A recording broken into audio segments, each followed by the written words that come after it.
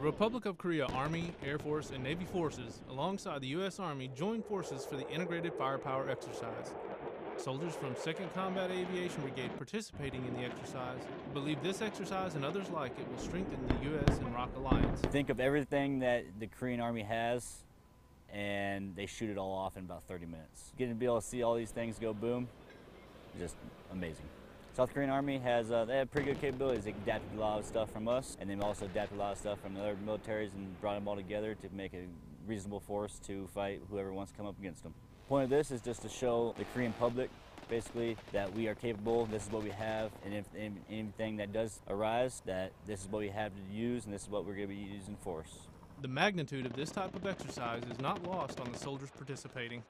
At first, I wasn't expecting it to be a big deal, and then when we started it just I could see the hype. And as soon as we started doing the live fire, I realized, oh, this is huge.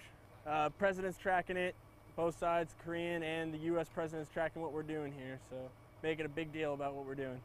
We're conducting a joint live fire with the ROK Army. Our little piece of the pie is that we're conducting a local support by making sure everything's good to go, checking oils, fluids, road wheels, making sure the gun's ready to go, just going through the track, making sure it's not going to fall apart on us when we're rolling down the range.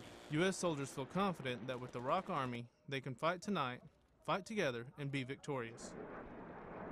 Army Sergeant First Class Trey Maris, Nightmare Range, Korea.